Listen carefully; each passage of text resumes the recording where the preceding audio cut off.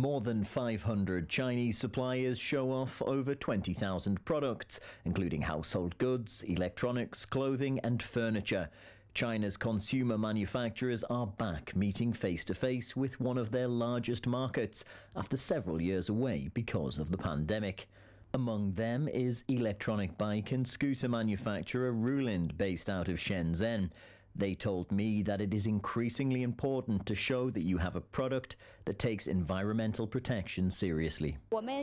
Environmental protection is very important to our friends all over the world, so our products and all of the packaging that we use accords to strict international requirements.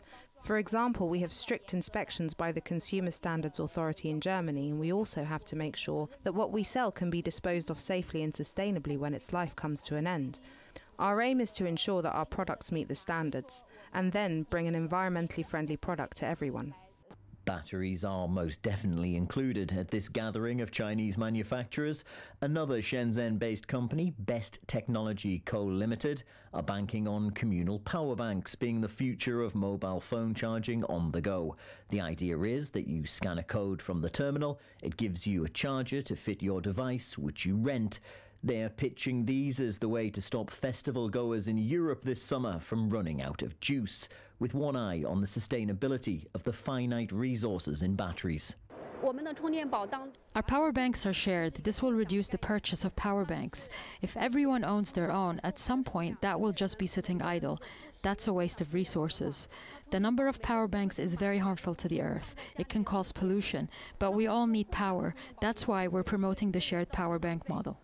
Chinese manufacturers seeking to reduce their environmental impact has certainly struck a chord with German-based businesses scouting for new products.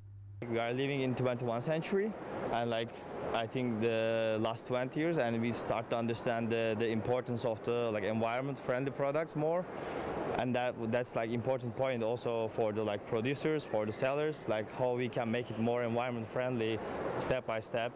Many of the products making their way from China to Europe come here to Duisburg, and the continent's largest inland container port.